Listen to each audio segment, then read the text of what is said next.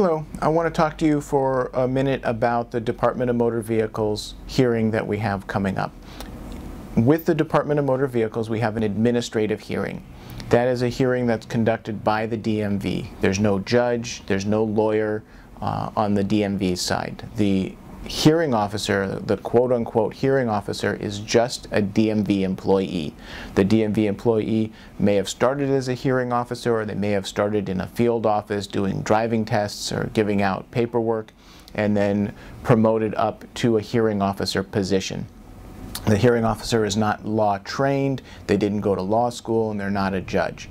They do decide the facts of the case, the evidence. They also rule on the admissibility of evidence. So they kind of act as a judge, but they're not a judge. So they control what comes in and what doesn't, and they ultimately make a decision on whether the license should or should not be suspended. DMV hearings are somewhat informal. I still would recommend, if you're coming to the DMV, to dress up, wear, nice clothes, a suit and tie if you have it, or business-like attire. But it is somewhat informal, as the hearing just takes place in the hearing officer's office. Usually they'll have a couple of desks that are pushed together. They'll be on one side, we'll be on the other. The hearing officer will have a computer, they'll have a phone, and they'll also have a recorder. They use a CD recorder right now where they record the hearings. So everything has to be out loud. They'll mark exhibits, and the hearing times are usually scheduled for a 1-hour period. Sometimes we have witnesses, which may be a police officer or an expert witness. Sometimes we don't.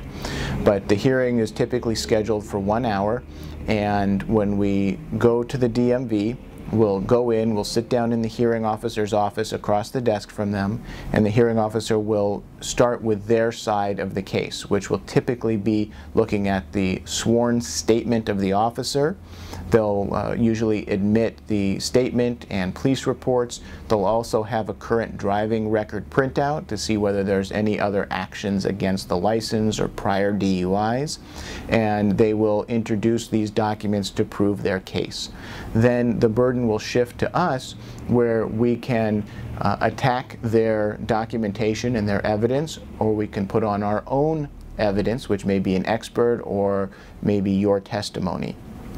After we do this, we will then make a closing argument showing where the Department of Motor Vehicles case is deficient, what they're missing, and why the case should be set aside.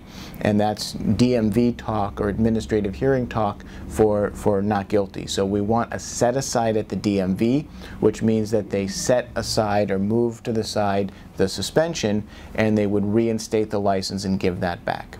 The Department of Motor Vehicles hearing officers do not make a decision on the spot. At the DMV hearing, they will take the matter under submission, and they will think about it. So they will review the documents, they'll review the arguments and evidence at the hearing, and it usually takes them about 7 to 10 days to make a decision, type it up, and mail it out. When they mail it out, they'll mail a copy to you and a copy to me. And when we get that, at the top it will say Notice of Findings and Decision, and it will either say that the matter is sustained, which means the license will be suspended, and it'll have a date, or it will say the matter is set aside, and you can apply to get the license back for a nominal fee. If you have questions about the DMV process, about the hearing that's coming up, please give me a call. You can reach me at 310-424-3145, 310-424-3145, or email me, mark@mrduila.com.